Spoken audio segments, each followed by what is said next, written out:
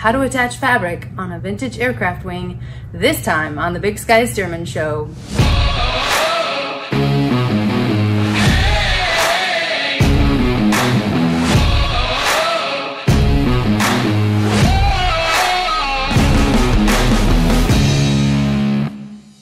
Okay, let's first test fit the aileron and sand down any rough edges on the plywood step. Test fit the wing to the fuselage. We add felt to our leading edge because over time the metal leading edge can shift and cause cracks or wrinkles in your fabric, plus the felt protects the fabric from all the nail heads. Another thing to do is to add chafe tape on any of the sharp edges around the wing.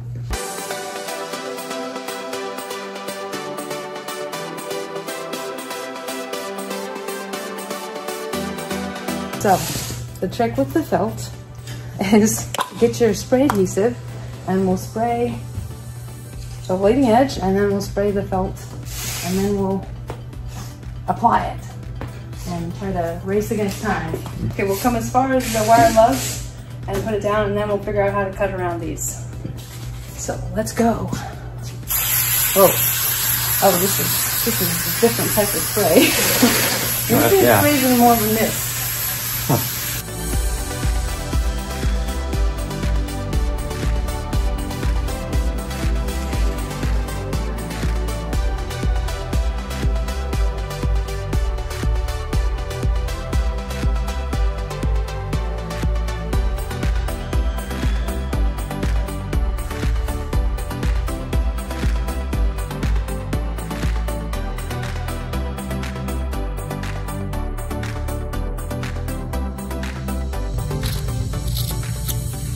As possible.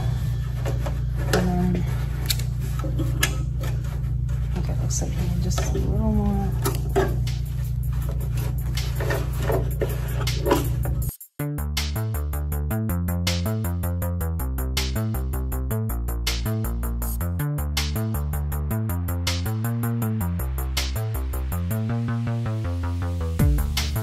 Okay, we've cut these out and it'll fit fine. Now we'll glue this down.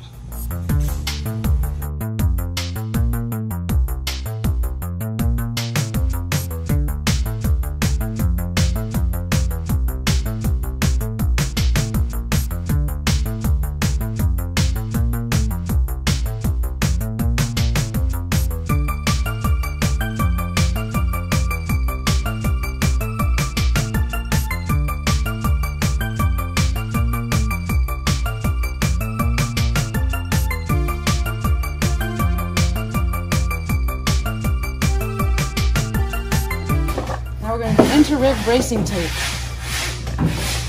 Start it off.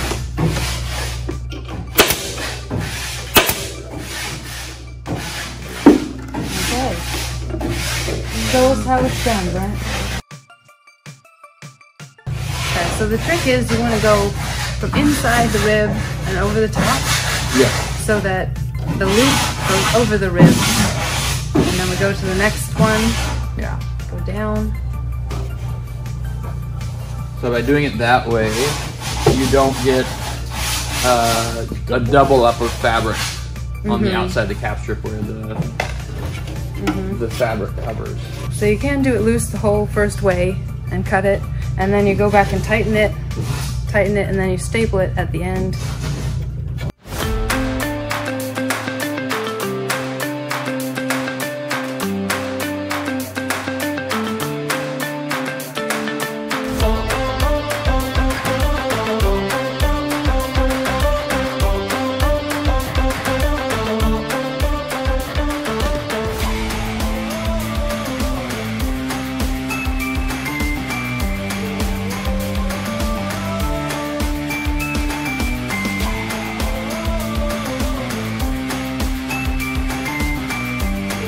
Brent just cut back 2 inches from the felt, which will accommodate the glue seam overlap, the bottom fabric and the top fabric.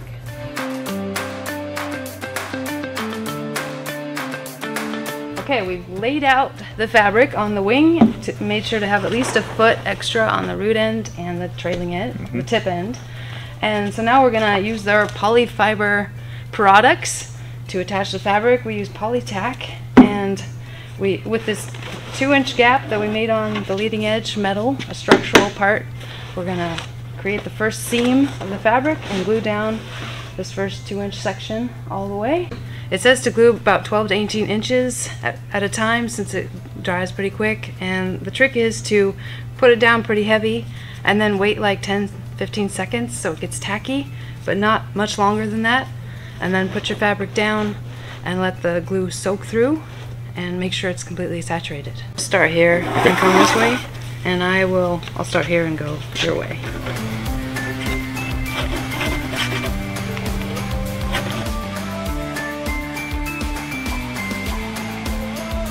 So we wait 10 seconds. I think that's been 10-ish. Okay. Okay, so if you want to just line yours up, we don't want it to go over the felt.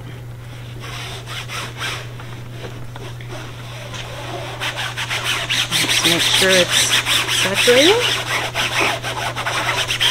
Now do we try and get as many of these air bubbles and stuff out? Yeah, we want it smooth. So like there's it's not completely saturated, so I'll put some glue there and just push it through. Okay. What about like in a We'll come spot back there? to this Okay. because we need to cut that out. Okay. Okay, and I'll just push a little glue through there.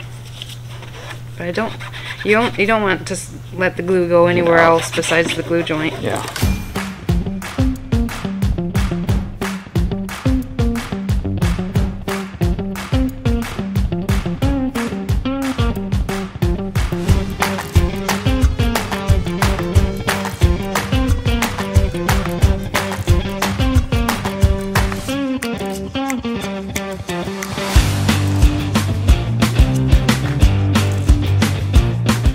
Okay, now that the leading edge is attached, we will attach to the trailing edge.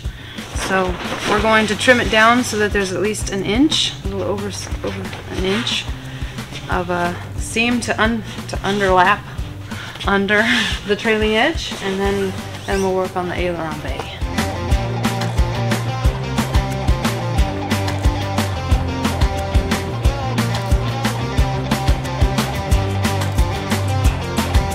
Okay, so now that we got it, I'll just get that out of the way. So we're gonna be gluing this under the bottom side here, so I'll trim the edges. And then we wanna make it in doable segments. So you just notch a little 45 so that it will flap over? Because we're gonna be gluing it on that side too. Okay. Just so it's out of the way right now. Okay. So I'll put this into just 3 segments. One at a time. So we're gonna just basically put it on tape? thick, just about an inch. So just kind of imagine an inch, I guess. Just going on the bottom side.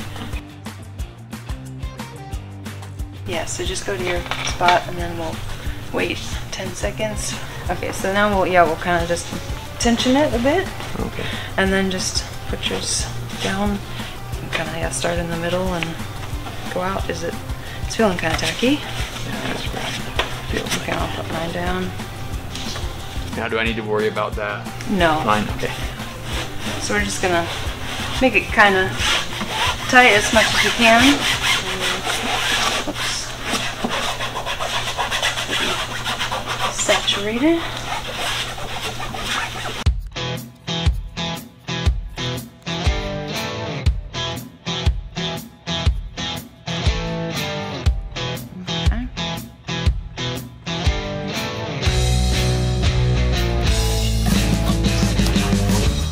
It can overlap underneath. Did we need to add more, do you think? Or oh, that looks pretty good. Okay, now we'll work on the aileron bay.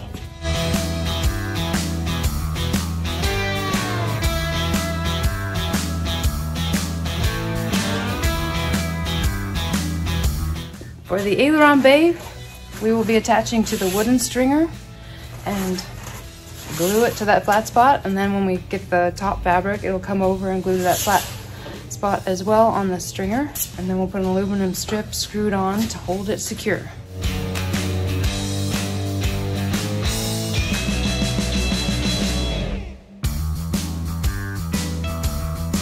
Now we're ready to put the fabric on the top side, but we have to attach it to this 2-inch seam here and then fold over that side.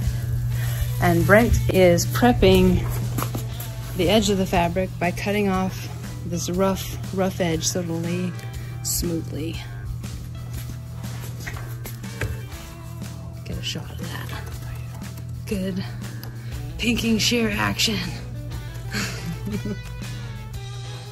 I can't quite see it because... Okay. New angle. New angle. Oh! There we go.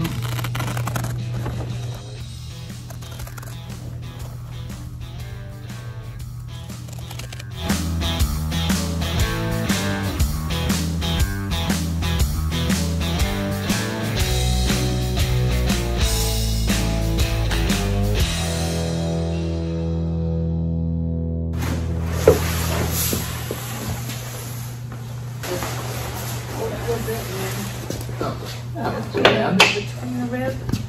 And you're good on yours? Yeah. Okay.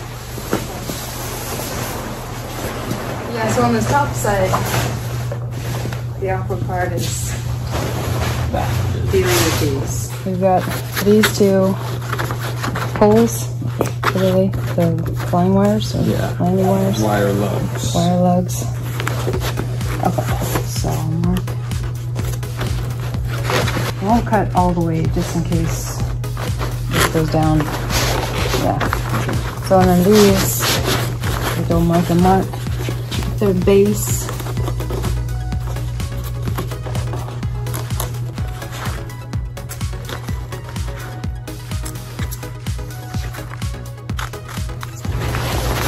Yeah, this will be underneath it, so it's okay.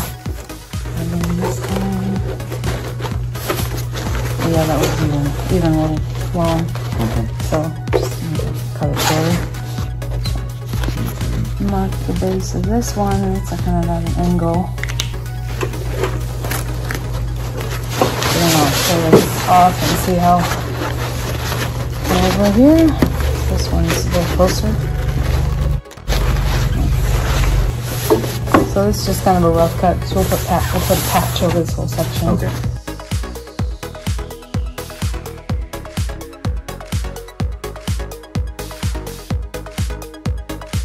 We've cut the strut fittings and the wire lugs through the fabric, so now we can lay flat.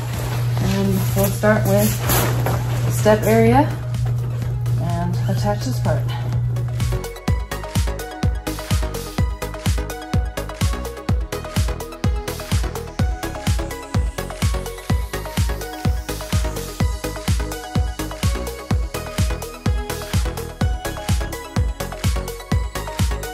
We flipped it over and now we're gonna attach the upper fabric to the aileron base stringer.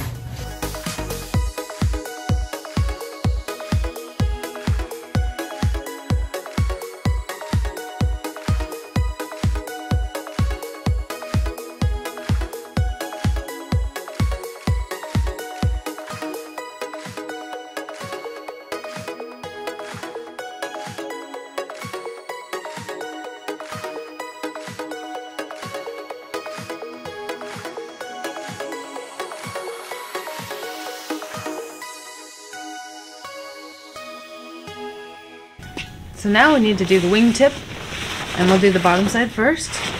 So the technique is we want to make this fabric curve around the tip bow. So we'll get our iron, make sure it's 250 to 300 degrees. With iron hot, we start out here with holding tension and start shrinking the fabric out here. All the way around. And then I walk back, pulling tension and running the iron down towards the curve.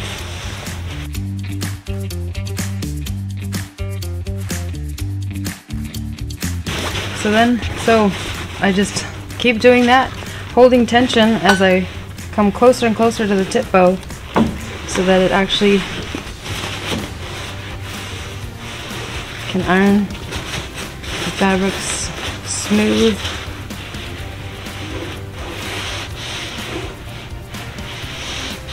You have to hold the tension, otherwise the fabric wrinkles.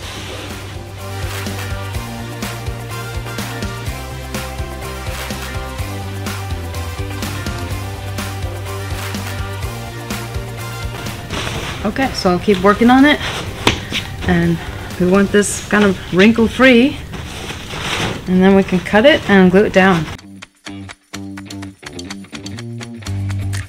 Now it's all smooth around the outside. So what I'm gonna do is I'm gonna cut a lip of fabric that'll glue on the inside of the tip bow. So I'm just gonna cut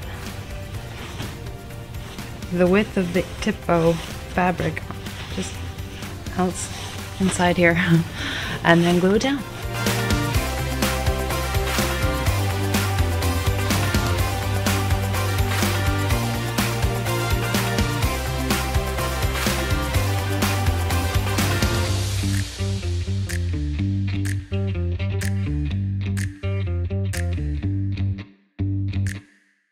So the bottom side is glued to the inside of the tip bow. I'll let that dry for at least 10 minutes.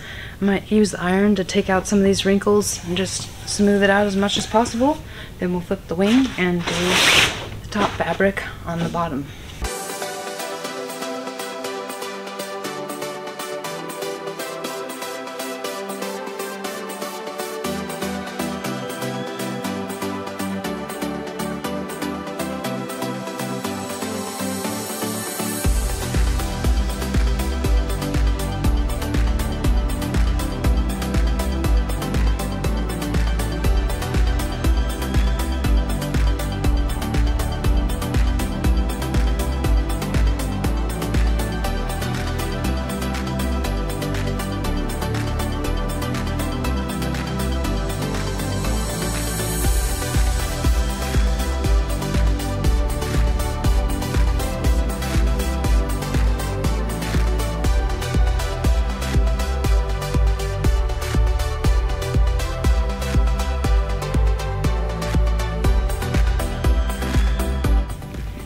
Now the fabric is on. We'll let it sit overnight so the glue can dry good.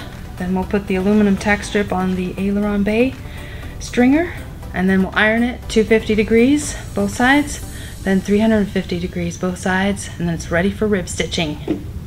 Okay, thanks Brent. Good job. Thank you.